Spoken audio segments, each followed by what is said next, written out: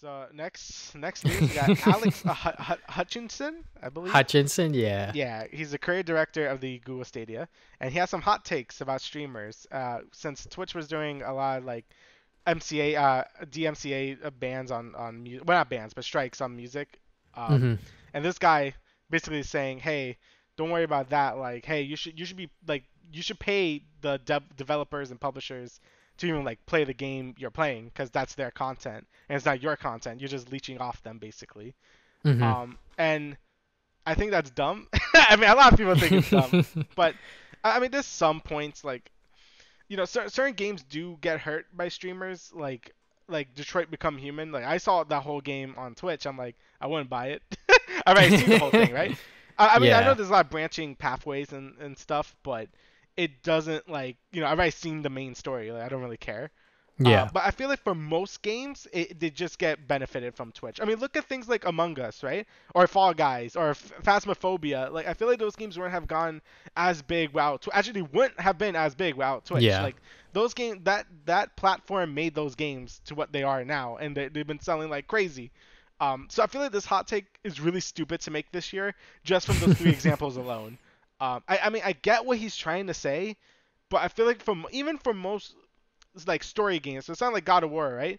Like the gameplay is still good in that game. Obviously, you might know what happens in the story if you watch a streamer play it, but I still think the game is worth playing just for the gameplay part. You can't really experience that by watching a streamer. You know what I mean? Hmm. So I don't know. What's your take on this? Ooh, this is a pretty hot take this guy got here. Yeah. But yeah, I mean, I think it's just dumb. I mean, just going back to the whole DMCA with Twitch and music, Yeah. like, I think that, as a YouTuber that's been doing this shit for a long, long time, it's like, all right, playing music on anything, it's kind of Banned. risky. Yeah. And now Twitch, they're now sort of locking down on that, sort of like giving people strikes. And yeah, it is kind of risky to play music now because some people could clip it and then it'll just cause a strike. Anyways, my opinion on just like DMCA with music is like, all right, like they have the right to do it, but like, is it like a smart move?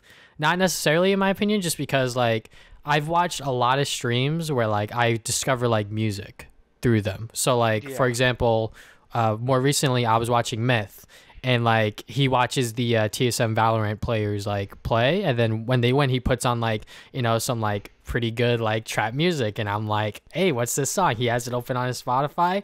Let me go and look this up, add it onto my thing, and then I'll listen to it. Another example is with Afromoose. There was one time he was playing a Juice World song that I never heard of. Oh, okay, and then suddenly that Juice World song was on my on repeat playlist because I was playing it so much. So there's obviously benefits there, but like the instant sort of like, oh, this guy has like 20K people watching and they're not going to see any of those streams on like Spotify or Apple Music or whatever application they're using. So, the record companies obviously have that sort of right to be like, hey, we're going to like, strike you because you're playing our music. And like, these streamers on Twitter being like, hey, yeah, can we like play your music on stream? I'm like, that's not going to work entirely because like the record company obviously has like the final say.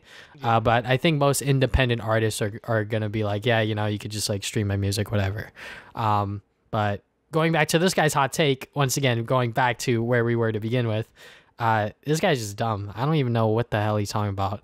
I understand that, like, oh, you bought their game and now you're like streaming it to other people. Obviously, that's gonna hurt games like Telltale or Detroit Become Human, where like the game is like mainly narrative. Yeah. But for most other games, like they benefit from it. Like 100%, like you said, Among Us, like that game would not be as big as it is today. When I was at work today, there was a kid wearing a Among Us costume, and I was like, okay, like That was yeah, quick. this game blew up like 100%. So yeah, and like Among Us, Fall Guys, and a bunch of other games over the past couple of years alone, like they wouldn't be as big as they are today. And yeah, I think that streaming only benefits them mostly, even for games like Detroit or like Telltale games. Like if people are interested to like play the game themselves, they'll buy the game. Like people like when you watch Let's Players, if there are any, like when you watch Chugga Conroy's videos, it's also just because like people like lose interest in watching the videos, but also people will be like, hey yo, like he's playing like Xenoblade. This game looks kind of dope. All right, now I'm gonna buy it. People playing games, whether it be live or VOD, it always benefits the game company in some way because you're going to be interested in that sort of piece of media at the end of the day. So like, you know, despite you not playing Detroit, you might buy a Detroit Become Human shirt, or like you might be interested in the next game that they're going to make or whatever. Like just having more reach to other people, especially because streaming is becoming a much more popular thing. There's like no downside. Yeah, licensing a game out so you can stream it, like what is this? Like that just sounds pretty greedy, and I think no one's ever going to do that and think that yeah, like people are actually going to buy this. Like unless you already have that sort of audience, but people are 100% going to backlash and be like, "Yo, like this is dumb. Like this is a greedy move." You know? So, but that's enough of my rant. Is there anything else you'd like to add as I'm sort of collecting my thoughts here?